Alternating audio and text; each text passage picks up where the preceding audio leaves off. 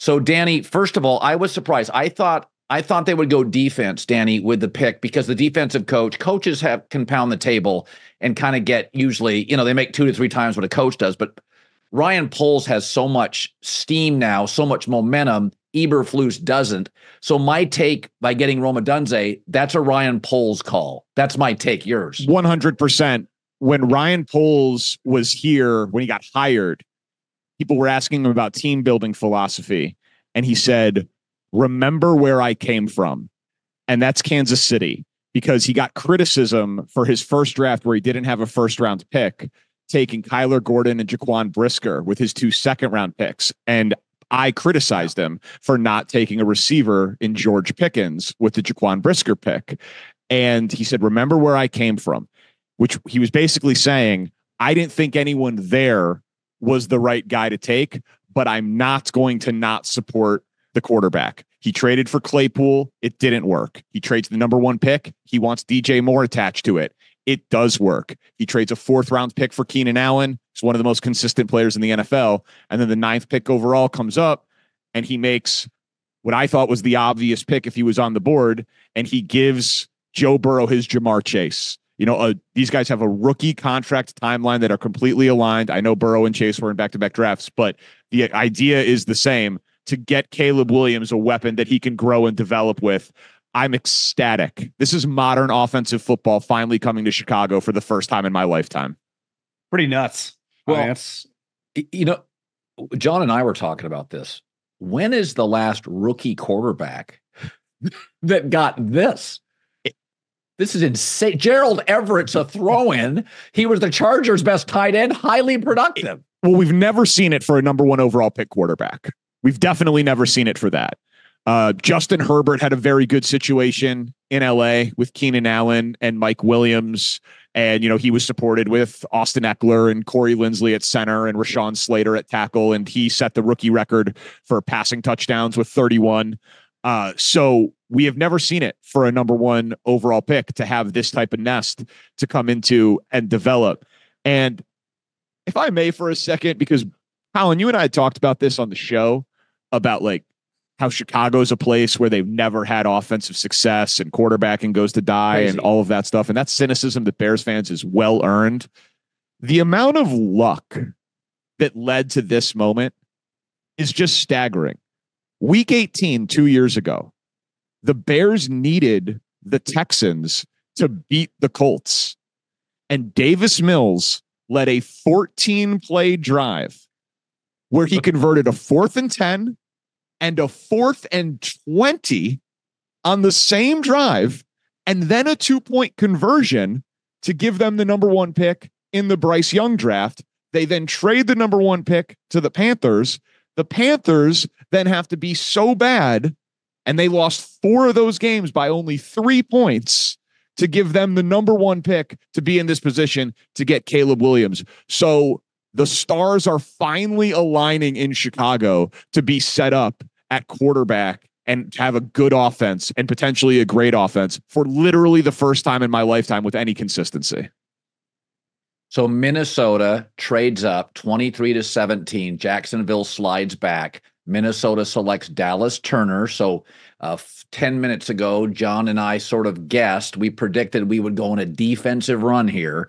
So since Latu goes to Indy, Byron Murphy, the small but explosive defensive tackle, a Longhorn, goes to Seattle. It's a real need. Minnesota smartly moves up. So, Minnesota moved up just a little to get JJ McCarthy. Boy, this division's got good personnel. This division is freaking ridiculous. I'm serious. You could do a Pro Bowl, offensive Pro Bowl with the NFC North that could beat the league. I seriously believe that. Danny, you have the best. That's my thing with the Bears. I mean, we're all in love. I mean, how could you not be what they've done? It's not the Packers. We know if that quarterback keeps playing, they're going to be good. You'd assume their defense can't be as shitty as it's been. And the Lions honestly should have beat the 49ers, should have been in the Super Bowl. So you could have an excellent improved team and still be the 3rd best team in that division. They could be. Very rarely. I mean, it could be a 10-win team gets 3rd place in this division. It could be 3 playoff teams that come out of the North. Honestly, I I think Minnesota and Chicago will battle for a wild card spot. I think Detroit still has the best roster. I think Green Bay's is young, not as good as Detroit's, but it's pretty damn interesting offensively. The Packers defense never delivers. I couldn't say the last year I thought great defense. It just doesn't. The Aaron Rodgers year, it was pretty good, but Green Bay does offense better than anybody. They can't get the defense right, even though they draft it in the first round historically almost every year. So Dallas Turner. Do you know what I wonder with Poles? So I wonder if Poles may say this tonight in his press conference, because you hit on the Claypool situation. I mean, they missed badly on character. And like you said, he came from around Ballard and Andy. I mean, they value character pretty high with their high-end guys. I wonder if they would have taken Rome over Neighbors. Like Rome was the second wide receiver on their board. It wouldn't shock me with that at all, because his character, from what I was told, is elite.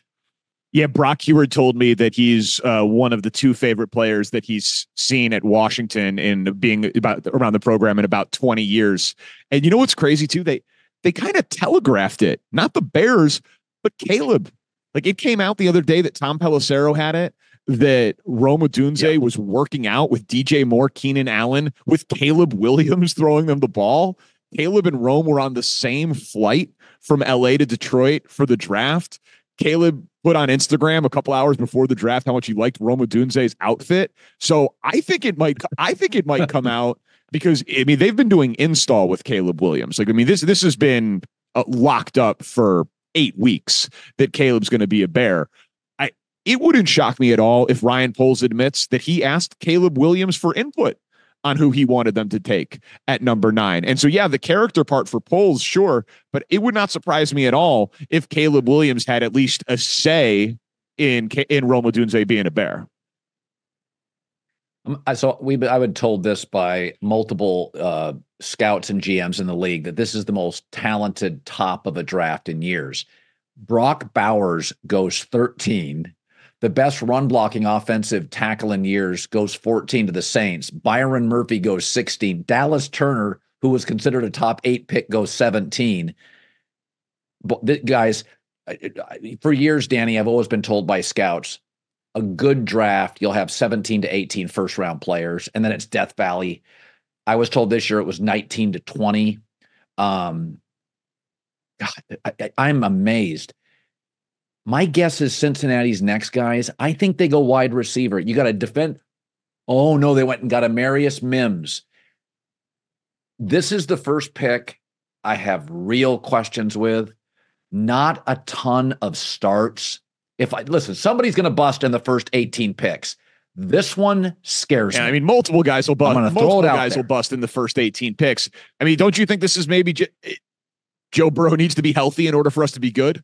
Like when Joe Burrow the Bengals love the height, weight, speed guys too. You know, this guy's got 8 starts or whatever. A little bit of a I wouldn't say a flyer because he comes from Georgia, but pretty risky. But that's kind of their history. I mean, they take some risks. I mean, yeah, but when Burrow is healthy, they win for sure. Win big. So I mean, I know everybody apparently Hendrickson wants to be traded, and T. Higgins wants to be traded, and guys are getting out of there because you can't pay everybody. But I'll roll the dice with a healthy Joe Burrow and a healthy Jamar Chase. And so if this pick helps keep them upright, that's not the worst thing in the world. The run on offensive players was just remarkable. Like we knew it was going to be the top 7. We were like, oh, maybe it'll be the top 9. But what, it was the top 14? Top 14 picks?